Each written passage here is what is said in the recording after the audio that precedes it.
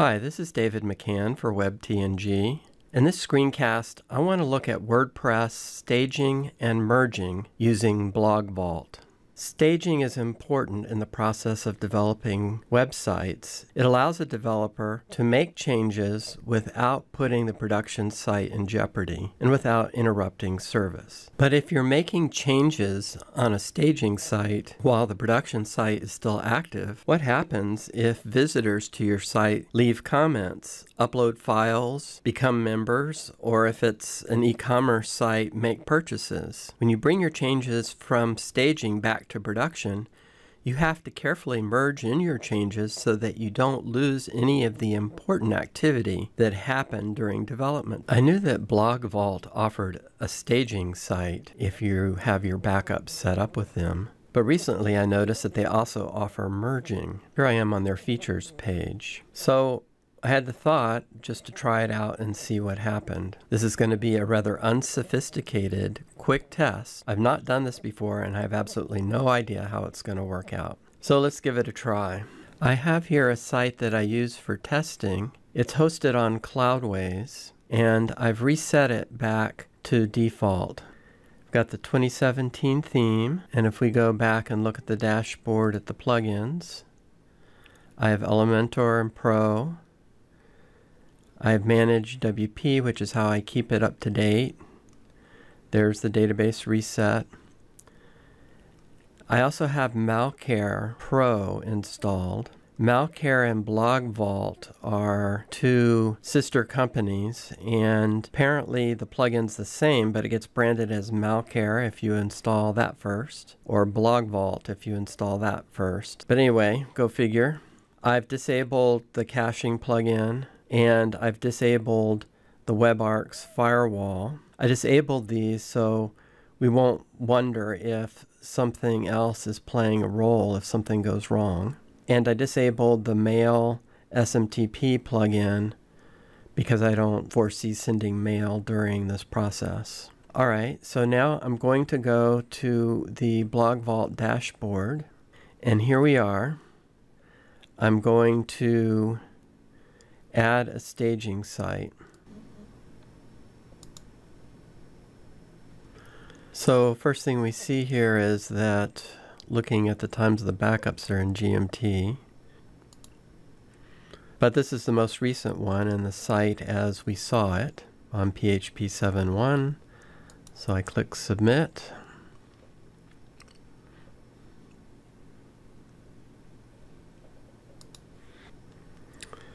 Okay, it finished. It actually took close to 5 minutes. I cut out a lot of the dead time there. So now we're ready. It shows the username and password, and now enter them. Okay, so here we are. Let's see if everything looks the same.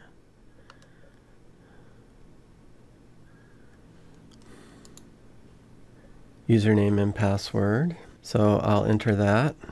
Okay, so here we are. One thing I notice is we have a domain mismatch on our Elementor Pro license. So I could reactivate it on the correct domain, but we'll just let that stay there. We're going to be quick. So what I want to do is make some changes here. Check our plugins. We have the same ones installed. So we see our site is called Staging and Migration Test. It's actually Staging and Merging Tests. So let's fix that. So we're changing the name of the site. Now let's go to the sample page and let's edit it with Elementor.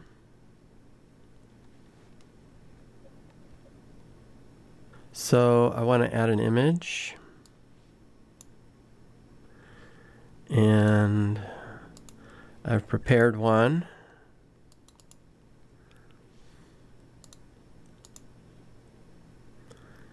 And we'll move it up above the words there. Okay, so we've edited the sample page now with Elementor, and we'll see if that goes over. Then I want to change the theme. Let's install Astra.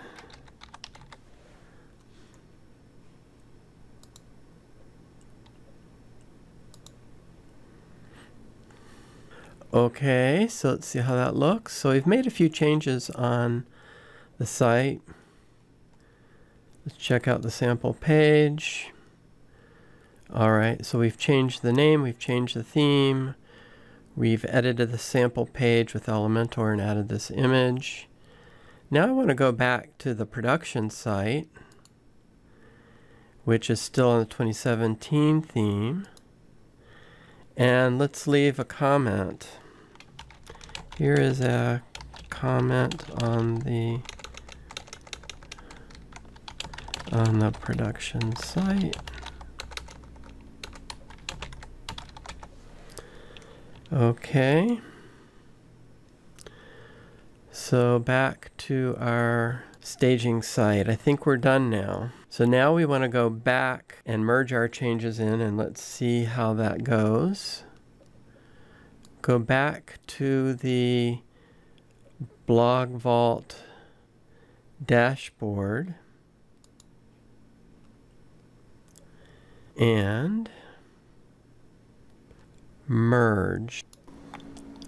Okay, so I guess these are the database tables, the staging site, and the production site.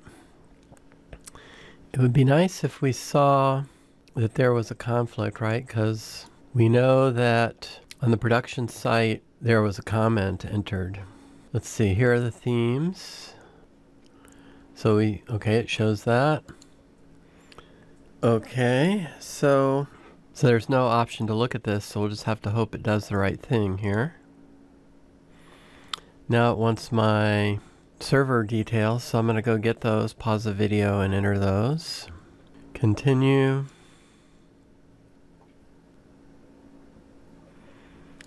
Select the folder where the site is.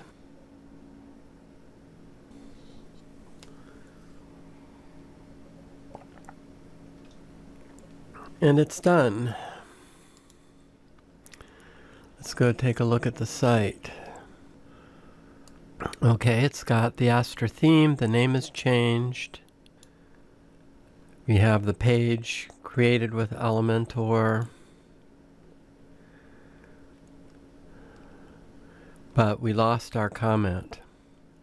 So when we were on the screen where it listed the database tables, we would have had to uncheck the comments table to avoid overwriting those. And if this was our own site and it wasn't too busy and comments might have been the only thing entered, then you could manually do that. But if you had a very active site, that might not be practical.